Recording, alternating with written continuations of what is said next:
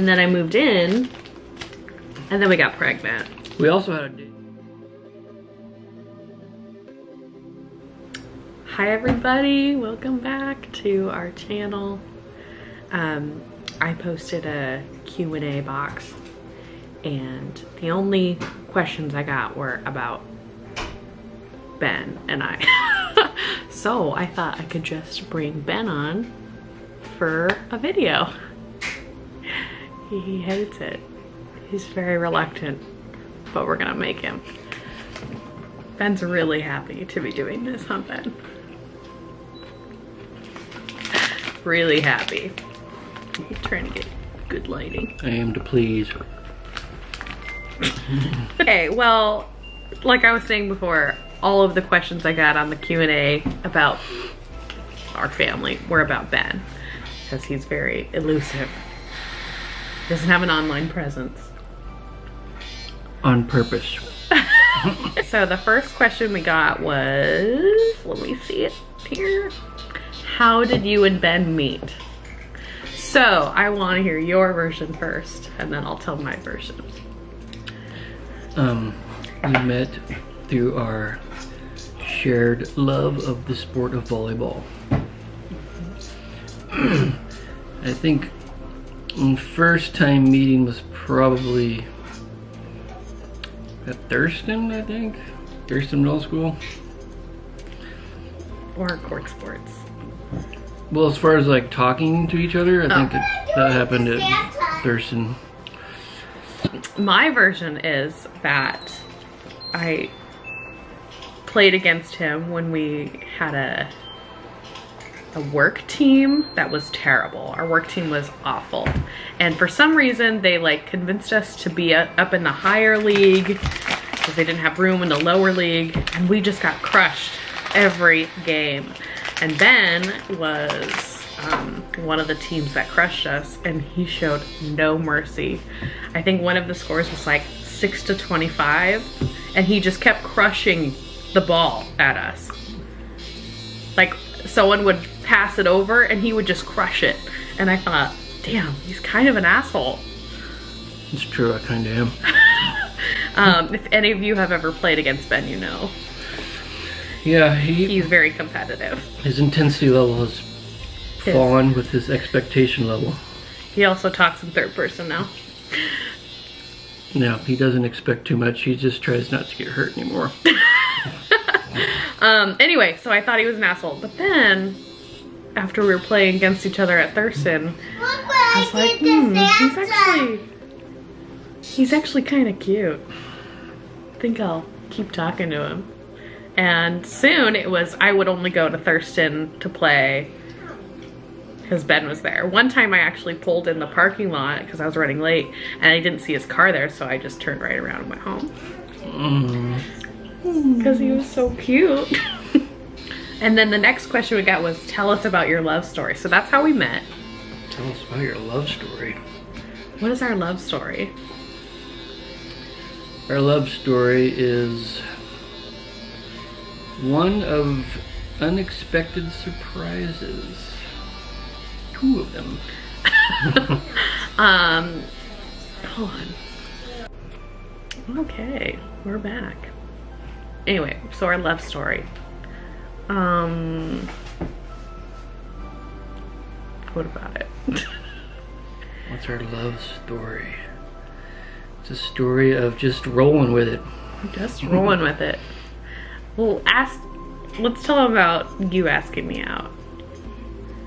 Well, she basically cornered me, and I did not. No, I was attracted initially, you know, right from the get-go, but didn't pursue anything because she is like 13 years younger than me. Yeah, but you didn't know that. I could tell you were younger, of course. Quite a bit. Yeah, he didn't know the extent of how much younger than I was. And I was almost 34 when we first started dating.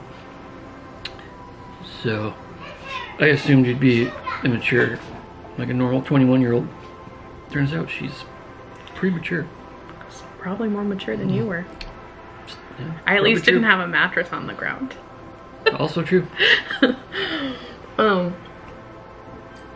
So anyway, after volleyball, I just kept talking and flirting, and I don't know, eventually he was like... Well, there was one particular night after volleyball, because at this gym we went to, we could sit around and drink beers afterwards, which was kind of the main part of doing it, really, just socialize and destroy people on the court. But Our team. she hung around with her friend, and she was dolled up. Definitely caught my attention. I was hot. And so then we chatted, and then I asked her out. First date was just, we went to Tower Ren initially, and it was too busy, so we left. Ben has a thing with lines. I can't stand waiting. And so which is so funny because the time it takes to get to the next restaurant is the same probably amount of time it would just take to get to the table if we waited, but... Debatable. She was wearing a red dress, a little red dress. So yeah. What can I say? Anyway, we talked about conspiracy theories and aliens and what else? Who knows, dude? It was So almost long 8 years ago. Anyway, he Well, you definitely talked about. he came for the red dress, but he stayed for the conspiracy What happened to the theories. front of your camera? Oh, I dropped it. Dirty boo. Oh god. You wonder where Evelyn gets her aptitude for destruction. Anyway, so that summer we had the best summer ever. I mean, it was so fun. We were going to Cuthbert shows. We were doing a bunch of stuff. We were wild and free and blah blah blah. We also had a date where I wrecked my bike, and then in a matter of 5 minutes later, she wrecked her bike. We were both drunk, had no business on a bike. And she still has the scar on her foot to prove it. Yep. But mine was like a slow motion fall. Yours was looking back at me because I was hot, probably. Something like that. Something like that. And he fell over the front of the handlebars or something. Yep. And then 5 minutes later, I don't know, I was wearing flip-flops on a bike. Don't recommend. And got one of them caught and then just like fell onto the ground. Super slow. Too. She must have just dragged her foot on the pavement. It was, like I said, we were drunk, had no business on a bike. But anyway, so we had a great summer, and then I moved in, and then we got pregnant. So, we were together for maybe 6 months before I got pregnant with Luna. Yep. Yeah.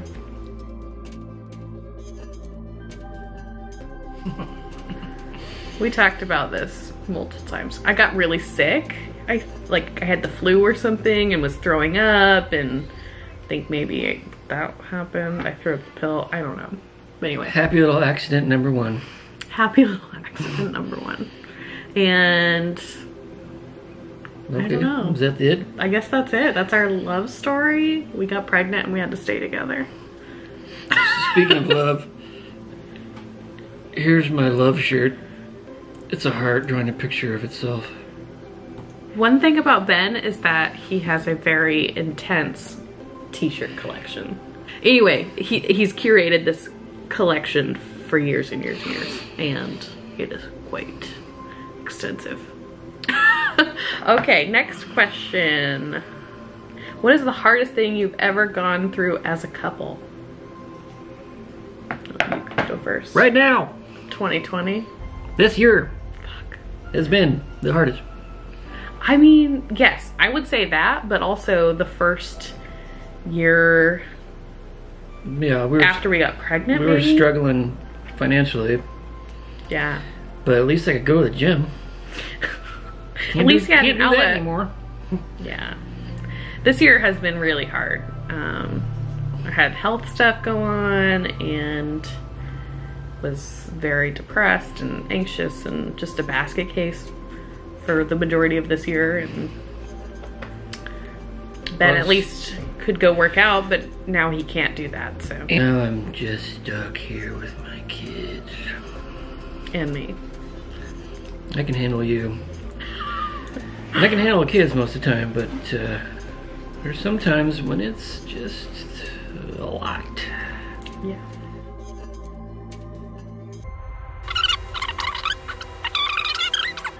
Sounds great. So there's really no winning. There's really nothing we can do here, anyway. Anyway. Yeah. What are your love languages? What is this? That's one of the questions. What are your? Mine are words of affirmation is like top. I need to hear compliments all the time. And I get attention all the time. It's my toxic trait. Which I'm woefully inadequate in performing. It's okay, I hype myself up now. You do look rather stunning. Thank you. That's very sweet. Can you hear my love points going bleep, bleep, bleep, bleep? My love language is for her to pick up her clothes and put them in her drawers. That is true. What else? What is your... I think when we did it, yours was acts of service, so, yeah. Service? Not service, no. I know, acts of service is like cleaning up after yourself. Yeah. Service implies you're doing it for me. You should be doing it for you. To have a nice, cleanish environment to live in. And then both of our second highest ones is physical touch. We're pretty good at that. We're good. We have 2 things to provide. 2 sources of evidence. Yeah, there we go. 2 things that are evidentiary in the process. Some goals you have for the next 5 years. This was a good question. Survive. Maintain my sanity. That's a good one. I want to be totally out of debt in 5 years. It's hard to really picture 5 years from now, in my humble opinion, because look what happened this last year. 5 years from now? What is the world gonna look like in 5 years? Be strapped with a bandolier and grenade launcher, and armored car, Hopefully. Mad Max style in the streets. I just want a milking cow.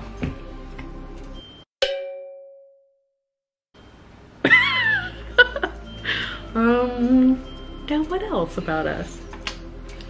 Oh. What's your favorite thing about me? And I'll tell you what my favorite thing is about you.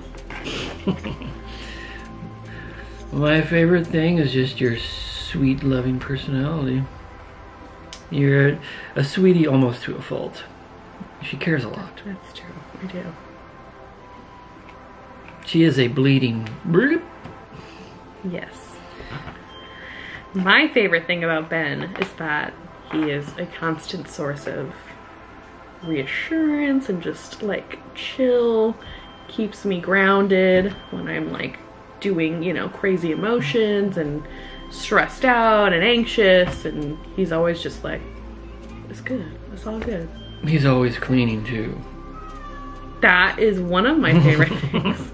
He's a great cleaner. Yes, I'm a rare breed. Yeah. I think, you know, maybe it's just a stereotype that men don't clean, but maybe it's true, I don't know.